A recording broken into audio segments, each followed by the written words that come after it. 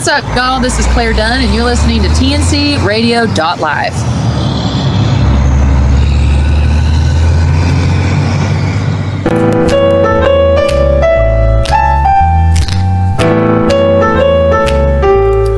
Hey, and welcome in. This is TNC Radio.live and Building Strong Minds with Dr. Christopher Cortman. I'm Tom Kelly. We're going to be with you for the next hour talking about the social black belt. Last week, and well, a couple of weeks ago when we played it last week, we talked about the first truth around the social black belt, and we've got plenty more to cover here. Dr. Chris says we got plenty to go. How are you doing tonight, Dr. Chris? Well, actually, Tom, I'm having a hard time tonight because my dog, Leo, the Pomeranian, is being filmed tonight. He takes pictures for money, and he's hawking some kind of dog shampoo. And every time he does one of these little commercials, they send him free products and like $100. And he's been making fun of me because his career is more successful than mine. So I'm trying to recover from dealing with an 8-pound dog. Now, who has to pay the income tax on that? You know what? I'm not even dog rate. So yeah. I hope no one from the IRS is listening to it. I'm sure they're going, ooh, yeah, dog rate. That's what we need. Dog taxes, yes. But that aside, I'm well. Thank you for asking. How about yourself? Good. After 2 weeks of being out on the road, got back in, a couple of thousand miles traveled, and made it home without a scratch on us, so that's good. Where'd you go? Well, we went from here to Alabama to Charlotte, North Carolina to Chattanooga to Crossville to Nashville, Hot Springs, and Hot Springs back to Houston. Wow. So, yeah, we did the tour. People in all those cities? People in all those cities. I mean, I'm sure there are people in all those cities, but I mean, people that you knew. Except for Hot Springs. Hot Springs was just because we heard it was a good place to hang out for a couple of days. And is it? Yeah, it was. It was a lot of fun. Where is that? Tennessee? Arkansas. Hot Springs, Arkansas. Hot Springs, Arkansas. Okay. Obviously, that tells you what I know about Arkansas. Famous for their hot springs. Yeah. Hence the name. And the springs themselves now are directed into the hotels where you go in and you soak in the hot springs, and they pamper you and massages and all that. I didn't do it myself, but my wife did and really enjoyed it and had a great time. That sounds like a worthy destination. Yes, absolutely. I would bring my teenage daughter, but that would make her a hot Springsteen. Yes, how what you did there. Okay. Sorry, my writers are on strike. I got to do this alone. Actually, I guess they're with the dog tonight. They are with the dog. Yes. Well, before the show goes to the dogs, we talked a little bit about... We talked a little bit about the first truth and this whole social black belt thing. So back it up a little bit for those who maybe are just catching up for the first time tonight. First of all, what's the social black belt and what was the first truth? All right. So the social black belt comes from an idea that the highest level of training in martial arts is, of course, the black belt. And if you had a black belt in martial arts, you not only would have the highest level of training, but you would be prepared to take on the world. I mean, you wouldn't look for trouble, but you could handle whatever life brought you. And if there is such a thing as a social black belt, and that's the point of this, you also would be prepared to take on what life is going to bring you, which of course includes disappointments and frustrations and people coming and going in your life, and betrayal and abandonment, and sometimes abuse, and sometimes trauma, and sometimes economic issues, and death in the family, and disease and illness, and all kinds of challenges. And it's not as if you had the highest level of training, these things wouldn't be difficult or they wouldn't be painful, but rather you would have the skills to handle them. And so, the idea was something I had after years and years of sharing some of these things that people don't know about. We have done a relatively poor job as a field, the field of psychology, the science of psychology, in teaching the masses what we know. We've been 125 years of psychology, and we've done a poor job to educate people. So I started to write this book years ago, and it was supposed to be called 10 Things Someone Should Have Taught You by Now. And the publishing company said, nope, we're going to call it Your Mind, an Owner's Manual for a Better Life. And I really wanted them to call it the Da Vinci Code because I knew it would sell more. But anyway, that aside, we didn't care what they called it because they were going to publish our book. And then I came up with this idea. What if we taught these 10 truths to kids?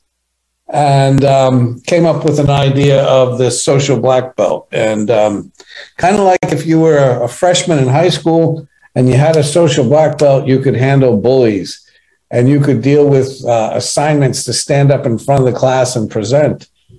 And you could express your opinions or your orientations if they were different than others. And you could talk to a complete stranger or go to a party by yourself, or, you could handle losses and you could handle what life was going to bring you. And so to make a very long story short, it worked in terms of the kids who took the course did better than the kids who didn't. And we're still hoping to arrange something with Sarasota County to be in all of the different schools. I just had the opportunity, Tom, to teach last Wednesday some of my program to the #1 school in the state of Florida. It's called Pineview. It's a school that would not have accepted me, I think, when I was a kid. I wouldn't be smart enough, but they let me come back at this juncture and teach these brilliant kids.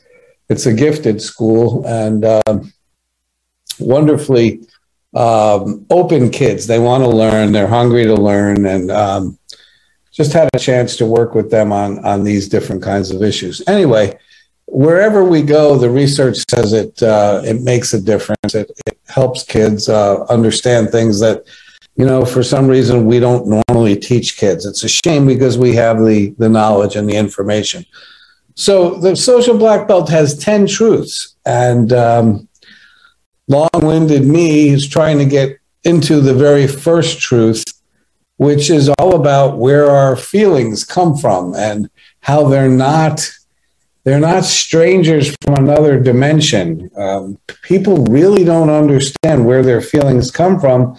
And most people, you could stop an adult on the street, Tom, and ask them, where do your feelings come from? And they would say, well, they come from the things that happen. They come from the circumstances in your life. They come from what other people do and say. And we know that that is not true, that emotions, there's 4 parts that I want to talk about tonight if I can get them all in, but if not, we'll go on to the next time.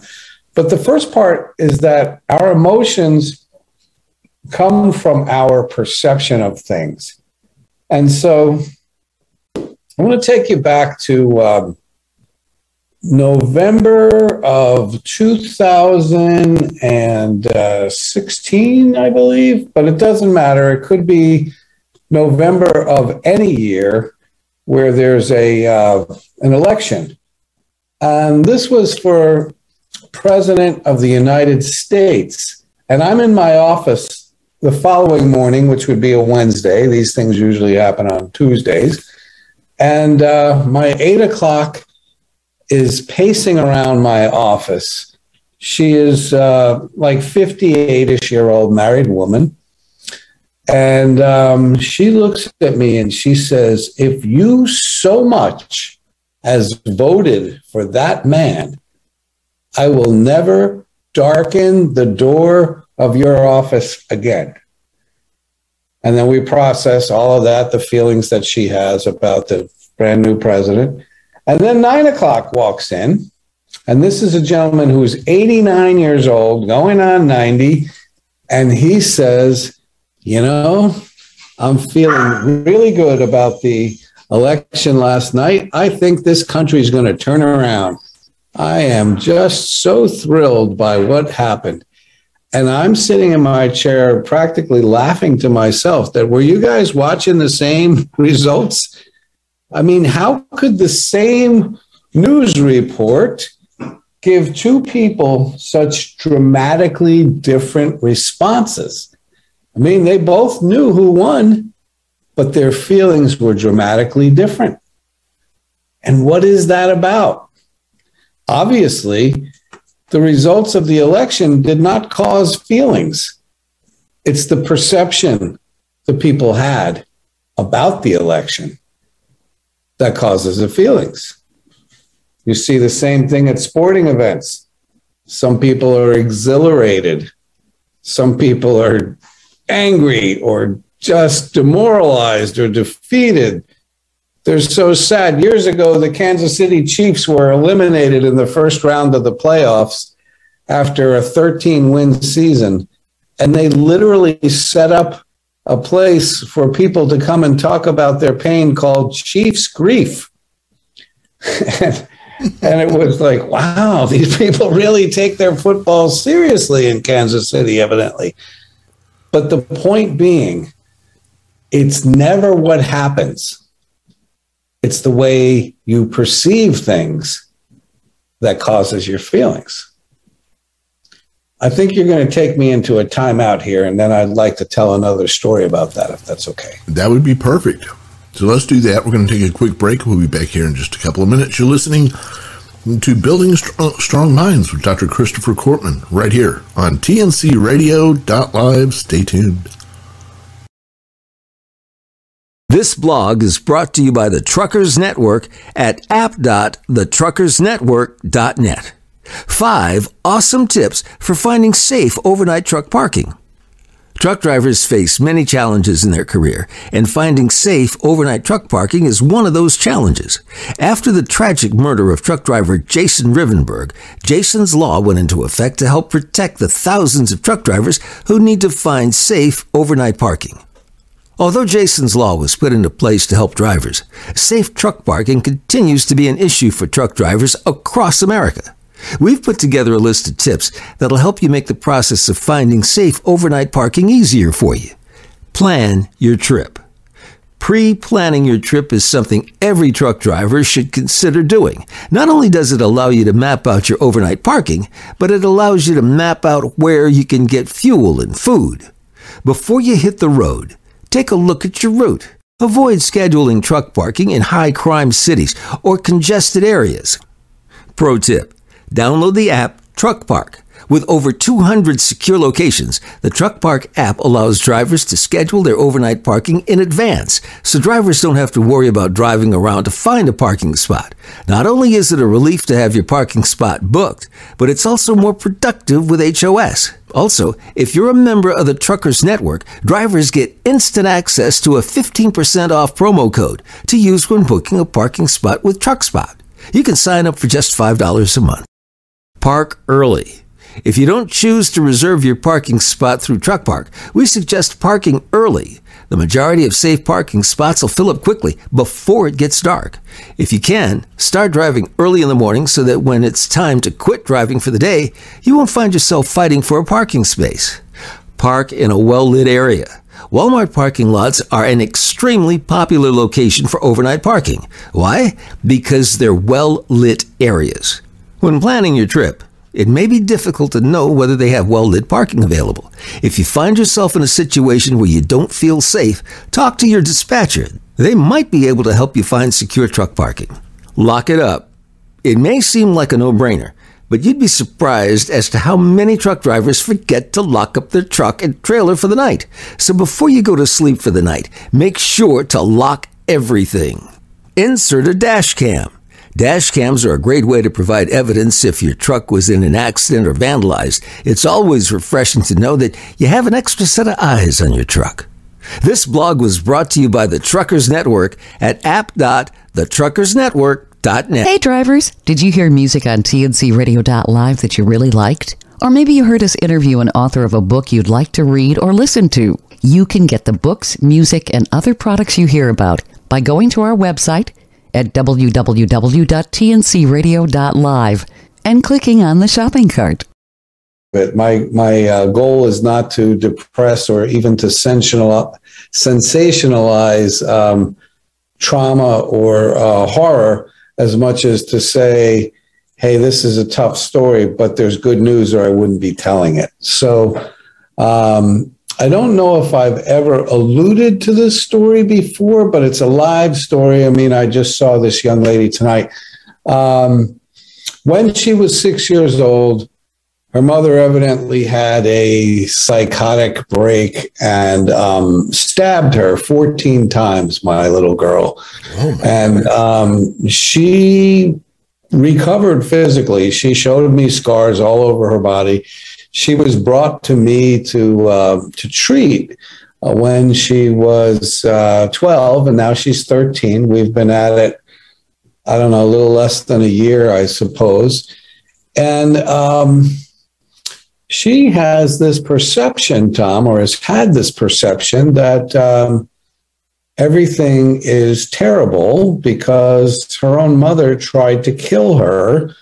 And, you know, what's the point of living a life if again, your own mother doesn't think you're deserving of love or doesn't even think you're deserving to live? She also tried to drown her in a swimming pool. I mean, the mother was really, really psychotic. Normal parents, you know, that's not something they would do. They might yell, they might scream, they might slap. They're not going to stab you 14 times and try to drown you in the swimming pool. But anyway, so this lady is forever in lockup, in incarceration. But the daughter comes to see me every week, courtesy of the grandparents who are now the parents. And here's the point. I have a huge mission. I have a big job. Because this precious little angel can go through the rest of her life feeling like my life is terrible. After all, you know, she could tell that story, and it's true. Yeah, she'd win most. Let's compare who had the worst life. Yeah, she can usually win that game. Yeah, I would. It's like when you're playing the card game War and you throw down a king, and then the next person throws down an ace, and you lose. You know, she's got the ace in that, but I have a different take for her, and I've been sharing it with her, which is, imagine you were stabbed all those times and really you should have died. That was a bad enough incident that I don't know that you should be living here after that. But what if there is a God, and what if that God said, I'm saving this girl's life because I got stuff for her to do. I'm going to make her amazing. And people are going to listen to her because she's got a story. Not only does she have a story, but she's a young lady of color. And I'm going to make sure she gets help and she gets an education and she can stand up in front of people and help women or just humans all over the world with her story, because it's like, yeah, you had a tough life. I get it. But you know what? Let me tell you about mine. And I'm okay today. And I'm alive today. And I'm grateful today. Imagine if we take this story. Imagine if we take your life and we say, this wasn't something terrible. Only temporarily it was terrible. This was what God's going to use. And this is what you're going to do because you're going to have a fabulous life and you're going to make a difference. And we're going to forgive mom because mom was out of her mind. I don't know what she saw when she looked at you. Maybe, you know, sometimes when people are psychotic, they hear voices and they see things and you find out later and it's just crazy talk. You know, she may have thought she was seeing a demon or something and needed to kill it, or the voices said, you got to kill that beast, or, you know, we don't know, but we're not staying stuck in hatred and let your mother, that one incident, define your whole life. We don't want the one incident to define your whole life. What we want is a brand new perception that says, I am blessed. My body's working fine. All I have is a few scars left and a story to tell. And I'm going to do amazing things to help people. And this is how I'm going to do it. And so today she says, I've been thinking about forgiving my mom, and my ears got all big, Tom, because that's coming from me. And then she says, but my grandparents are talking me out of it because they think what she did was so bad. I was like, thanks. Great. But then I had to go into this. Forgiveness doesn't mean that we condone the bad behavior. It doesn't mean what your mom did was okay. It just means that we're not staying stuck there. We're moving on. We're letting it go. And we're going to go do great things. So anyway, all of that to say, it's never what happens. It's about the perception of what happens. And I know you, Tom, and I'm sure some of your audience, are people of faith. And there's a long story in the book of Genesis about Joseph being betrayed by his brothers, and he ends up going from prison to being the number 2 man in all of Egypt. And when he had a chance to retaliate against his brothers, he said something really amazing. And that was, what you meant for evil, God meant for good. And I think that's a pretty terrific line, no matter what your take is or your bent is on faith or the Bible or any of those things. It's like, imagine if somebody means harm to you, that it could actually turn out for good. So that's the first part of the 4 parts that I want to get into on where our emotions come from. They come never from what's happening, always from our perception of what's happening.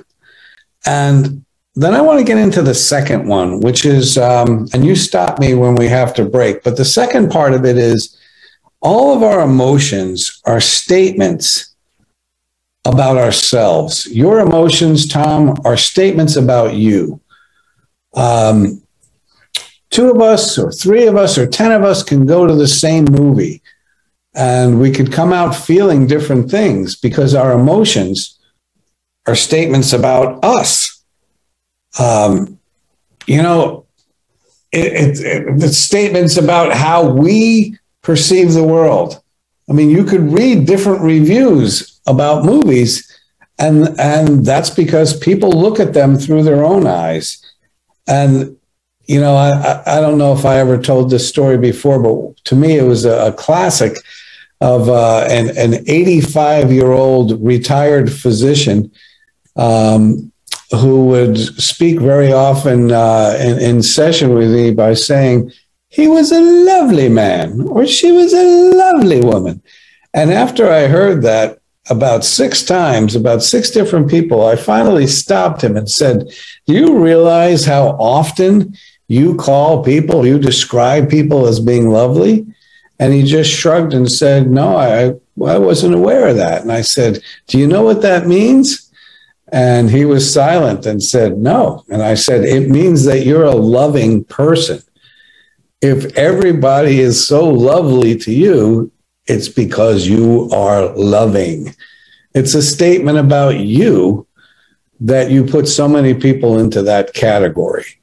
And you know people like that, that no matter what happens to them, they have a way of seeing it glass half full, positive. Here's what we learned from that. That was a wonderful thing. And then we have the Eeyores of the world that no matter what happens to them, you know, they'll find a way I remember a guy winning a car. He won a car, and right away he started complaining he had to pay taxes on the car. He won a $45,000 new car. And, and it's funny because some people, the way they're always going to look at the world, they're going to have that Eeyore take on it. Always down and sad and negative and depressed, because that's the way they look at life.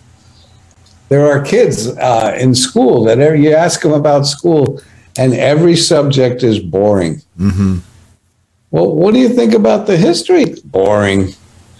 And then what do you say about boring? Science? Boring. English? Boring. And, sometimes I'll tell the kids as I'm teaching them, your emotions are statements about you. And if you're always bored, you're boring.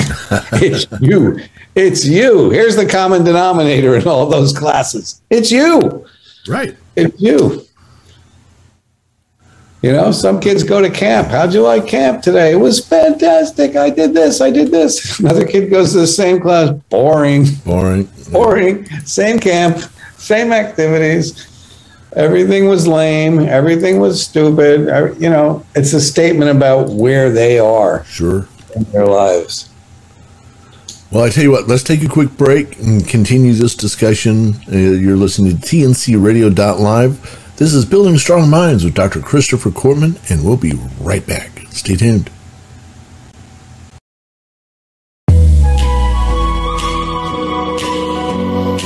Hi, I'm Dr. Christopher Cortman, and now for the Mental Health Minute.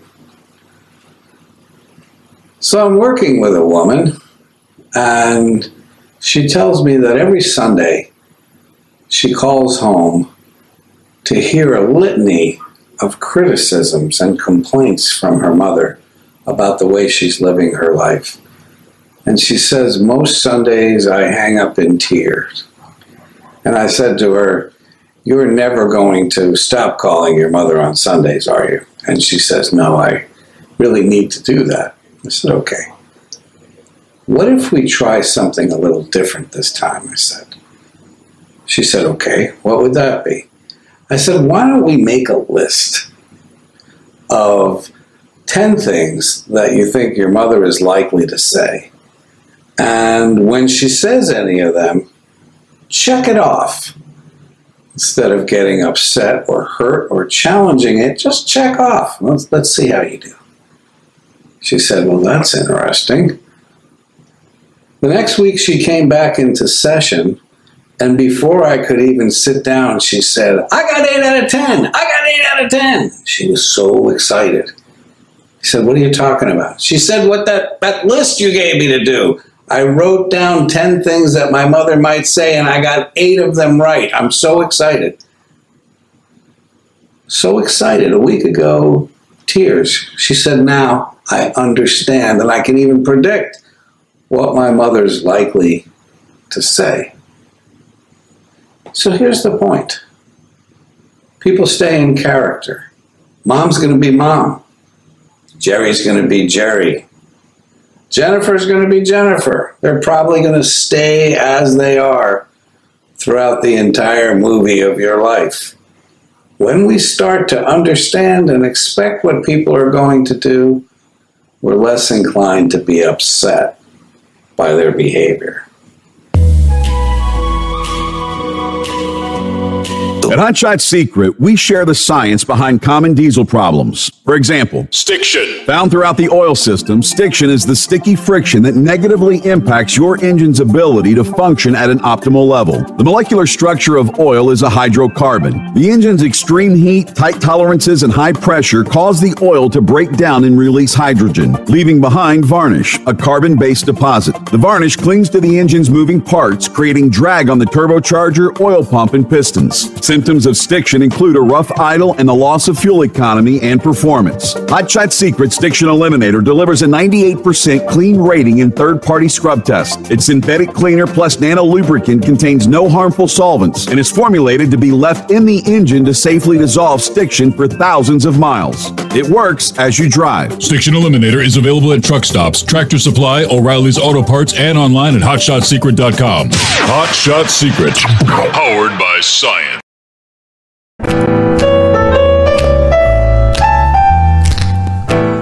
Welcome back in TNCRadio.live. This is Building Strong Minds with Dr. Christopher Cortman. And Dr. Chris, talking about the social black belt. Let's keep going. All right. So we talked about that our emotions are not strange visitors, that we can understand them, we could champion them. And I promised you we're going to talk about at least 4 parts to that today. That's the first truth. And the first part is that our emotions do not come from situations, events, other people. They always come from our perceptions of such. The way I look at the world, the way I think. A famous psychologist named Seligman talked about our explanatory style. The way we explain the world to ourselves has everything to do with how we end up feeling. And the second part of that is that our emotions are always statements about us. Your emotions are statements about you, and my emotions are statements about me. And if you have a way of perceiving the world as being a beautiful place with lots of opportunity, maybe it is or maybe it isn't, but that's the way you're looking at things, and that's going to create how you feel. And then we talked about the flip side of that, the Eeyores of the world, going back to Winnie the Pooh, that you can always find negative. You can always find reasons to complain. You can always find imperfections. And that's a statement about you if you can always find, some kind of blemish. But it's a statement about you when you can find the silver lining on the cloud, so to speak. So let's continue with this. The third part of it is that all of our emotions are statements about our investments. You need to be invested in something in order to have emotion. Emotions do not come, again, from situations, but they come from the way we look at the world, and we have to care about something. We have to be invested in something, or else there's no emotion. For instance,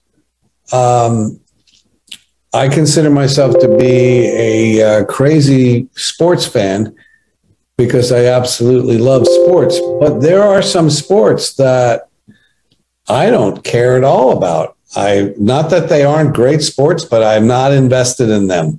And so while I love baseball and football and basketball, I don't know a thing or care a thing about hockey or NASCAR or some other sports. I'm not there. I don't have a dog in the race. I guess we might as well use that as a sport. Dog racing. I don't care about those sports. And so, I can appreciate a hockey game. We have the Lightning here in Tampa Bay. They won the consecutive Stanley Cups and almost a third one. And when I go to a game, it's amazing. It's fun. But I have to be honest. I don't follow them. I don't really know their players, or I'm not invested. So when they lost this year in the Stanley Cup, it didn't even cause me 30 seconds of grief, let alone sleepless nights or upsets or any. You have to be invested. That's my point. And whenever you react strongly about something, I got news for you. That's an indication that you were invested in something. There is some part of you that is greatly invested about anything that you react strongly to. Otherwise, you would have one of those reactions of Hey, did you see the game last night? No. You know who won? No, don't care. Right. You wouldn't feel anything unless you're invested. And that's a huge part in helping someone, because we always want to trace it back to where is your investment? Where's your investment? I told you about this gifted school. And so I asked kids questions about anxiety. And much to my amazement, these kids, these top percentile kids, are off the charts anxious.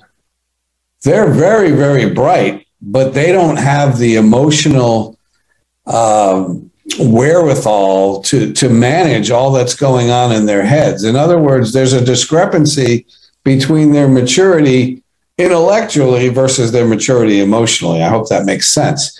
And I was like, what are you guys so anxious about? Why? And I'll ask them, how many of you, I've just given you a really good description of what anxiety is and where it comes from. It's got to be investment plus the perception of threat. Where's the anxiety coming from? You guys know? And I'll say, wait a minute. I know what it is. You guys are anxious pending the results of the Rays game against the White Sox tonight. Isn't that it? And they go, who are the Rays? What is that? What are you talking about? It's like, oh, yeah, I forgot. Most of you are not baseball fans. Okay, so I've narrowed it down. That's not what it is. And then it's like, what is it? What is, there's got to be threat somewhere, right? But there has to be investment. What are you invested in? And then they'll raise their hands and start. And they'll say, I'm invested in my future, in my education, in my career. It's like, that's great. Where's the threat? And they're like, look around. This one's a genius. This one's off the charts. This one's, and you know, we're off on a little bit of a tangent, but you know what I say to them? I say, oh, so you're concerned about competition with all these other kids? And they're like, yeah. I was like, oh, that's great. I said, you know what the kids from my graduating class in high school are doing right now? And they look at me like, what? I said, I have no idea. I mean, I wish them well, but I have no idea what they're doing. And ultimately, it doesn't matter. It has no bearing on my career whatsoever. They're not competition for me. It has nothing to do with me or my life. I wish them all well, but there's no competition. I'm not competing with any of them about anything. And I want you to understand that your only competition here is yourself. Now relax and enjoy. And you know, one of the kids raises his hand and says, I'm anxious, Dr. Cortman, because I want to be a lawyer and I don't know if I could do it. I said, how old are you? He said, 14.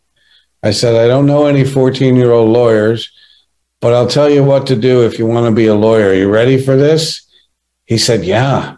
I said, get a pen and something to write on. I'm going to tell you what to do.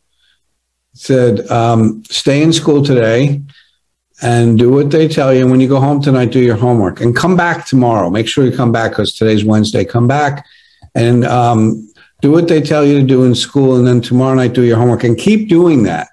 And 11 years from now, you'll graduate from law school. And I said, you know, I have the right to say that because if you're bright enough to get into this school, then you have what it takes to graduate from law school. And you know who ends up graduating from schools like that? People who just keep doing what they're supposed to do one day at a time. If you want, you could worry your pretty little head off, but that's the best recommendation I can give you. Just do what you're supposed to do one day at a time. Anyway, all of this to say that our emotions come back to what we're invested in. And you will never have strong emotion without caring about something. And if you don't know what that something is, I recommend you start out with what it isn't. You know, it's not this, it's not this. And pretty soon you can trace it back to there's some part of this that really matters to me, or I wouldn't be reacting very strongly. You probably want to take the last break, no? We've got another minute. Okay. All right. So let's stay with that for just a minute.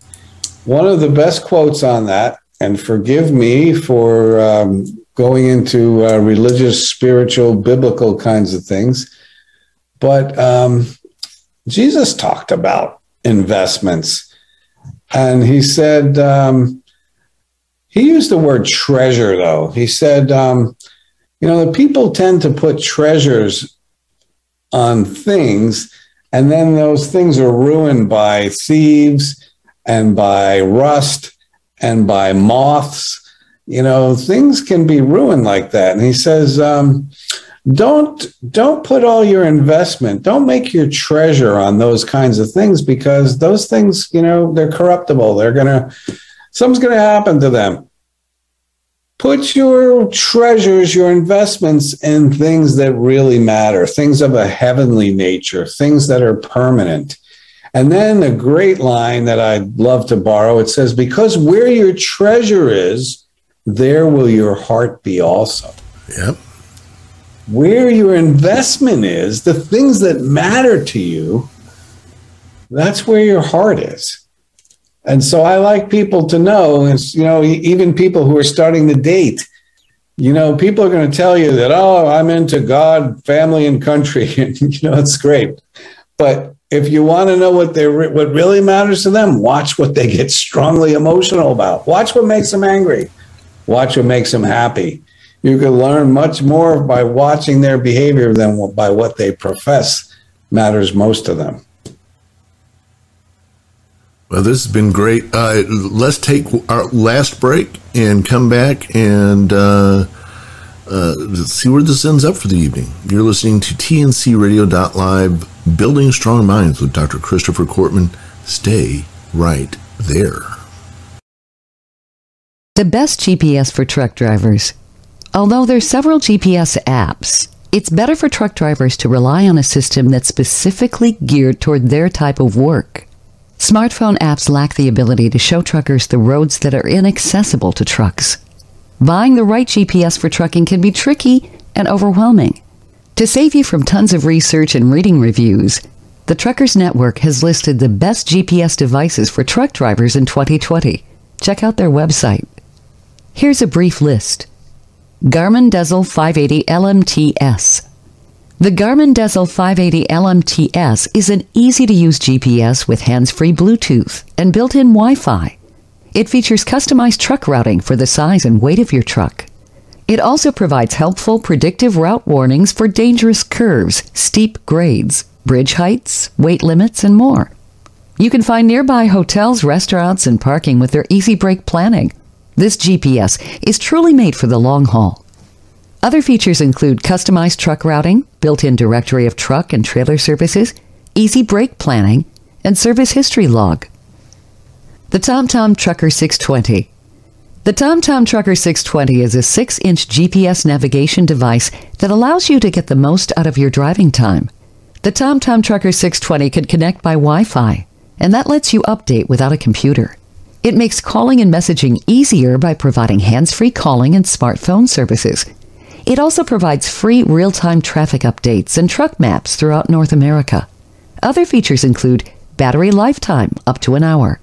It reads messages out loud from a smartphone. It's compatible with Siri and Google Now. It has customized truck routing. The Garmin Drive Smart 61 LMTS. This Garmin device makes trucking much easier. The Navigator features a collection of smart features, in addition to easy-to-follow instructions and helpful driver alerts. It also provides hands-free calling, live traffic information, and built-in Wi-Fi. With this GPS device, all you have to do is look up and drive. Other features include voice-activated navigation, Bluetooth calling, select live parking, and a rechargeable lithium-ion battery that lasts up to an hour. At Hot Shot Secret, we share the science behind common diesel problems. For example, Diesel fuel cetane levels. the cetane rating in diesel fuel is 42 to 45. Most diesel engines operate more efficiently with a cetane rating of 48 to 50. One treatment of Hot Shot Secret Diesel Extreme will raise your cetane 7 points, increase fuel economy, and improve cold starts. Hot Shot Secret Diesel Extreme is available nationwide at truck stops, fine farm and auto stores, and online at hotshotsecret.com. Hot Shot Secret, powered by science.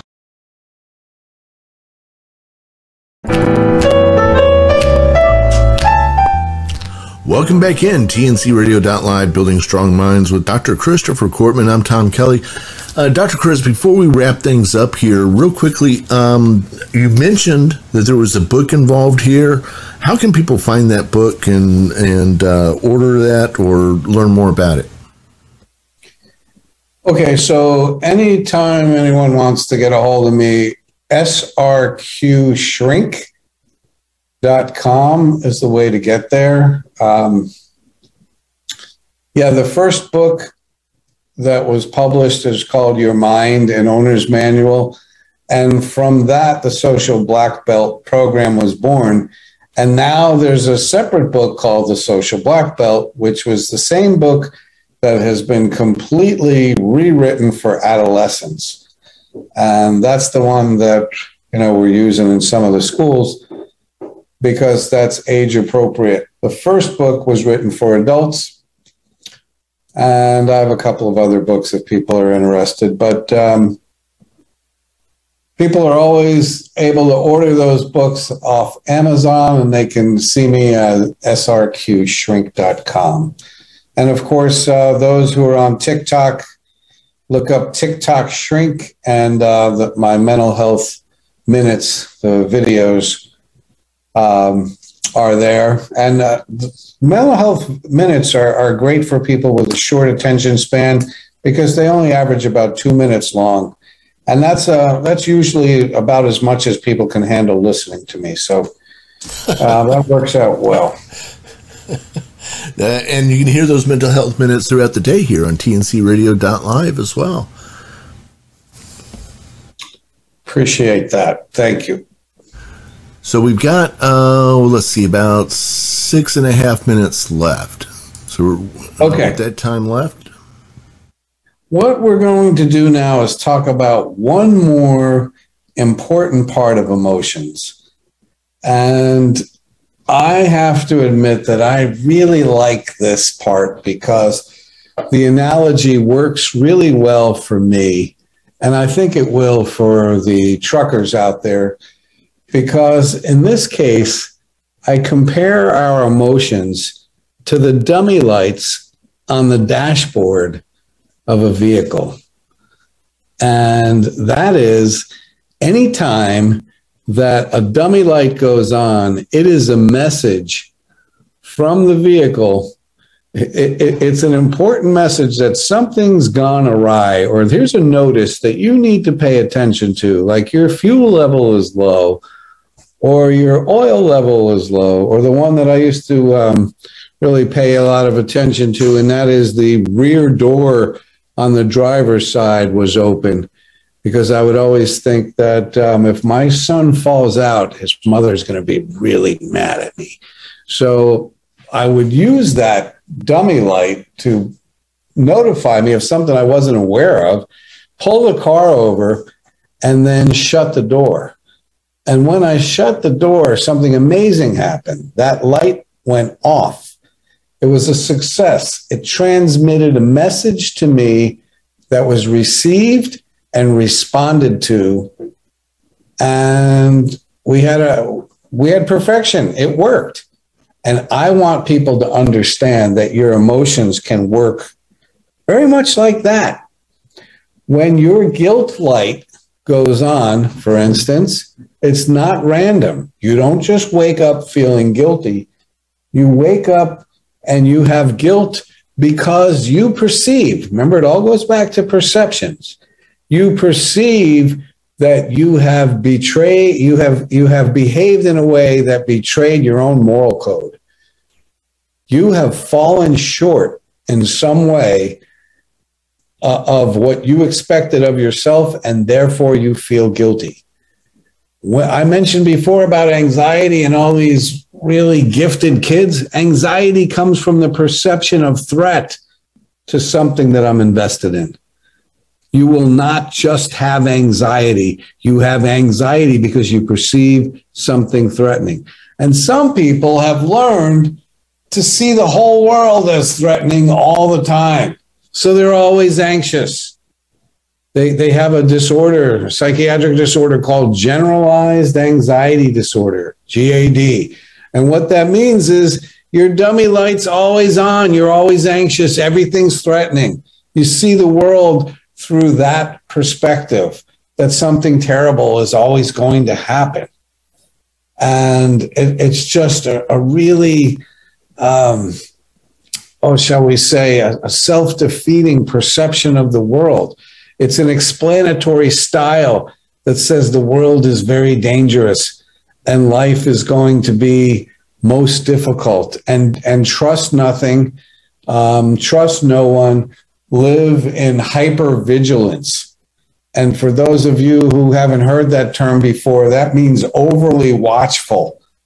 You know what people have hypervigilance? People who've been raped, or people who have come back from combat. And, the world is a dangerous place. If I can, I know we're always watching time, but I want to tell you about a guy that came back from the military, and he was like 27 years old.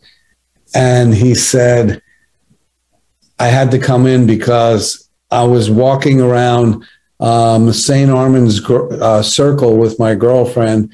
And that's a really ritzy, beautiful place in Sarasota, where the average age has got to be in the upper 70s of people who walk around St. Armand's Circle. And there was an opening in the traffic to walk, and I yelled to my girlfriend, "Now, let's go!" And she was really upset that I would yell at her like that. And I said, "What was going on?" And he said, I just don't know who I could trust. He talked about those IEDs, the explosives that little old ladies had in Afghanistan where he was, and he didn't know who he could trust. The world is unsafe. So his anxiety light was always on because he didn't know when it was safe and what was safe and who was safe. The entire world had become this dangerous place, even when he was in an upscale neighborhood with absolutely no perceived threats for anyone else. The rest of the world walked around like they're in a beautiful place, and the worst thing that could happen is they'd be overcharged for an ice cream cone at Kilwins. But this guy was anxious, Tom, because he had been programmed by going in combat to see the world as a threatening and as a dangerous place. So my point is, every one of these emotions, and we can talk about more about this next time because I don't want to shortchange the listeners, but every one of my emotions is the dummy light going on and sending me a message so I could respond appropriately. Why is your anger light on? Because I perceive a violation somewhere. Stop for a minute and look at the things that make you angry. You're angry because you perceive a violation to something you're invested in. Why is my sad light on? Because I perceive a loss. And these are the things I want people to understand. My emotions are not strange visitors. They're telling me a story, and I need to respond well to it. I know you got to go. Yeah, we got to run. We're out of time, but it's been a great hour with you. Thank you so much. You're listening to TNCRadio.live. Stay tuned next for Hope Zavara. Do you have the TNCRadio.live app? It's free and easy to download. Just go to app.tncradio.live, Google Play, or the App Store. Get access to live streaming radio developed by drivers for drivers. Download the TNCRadio.live app today.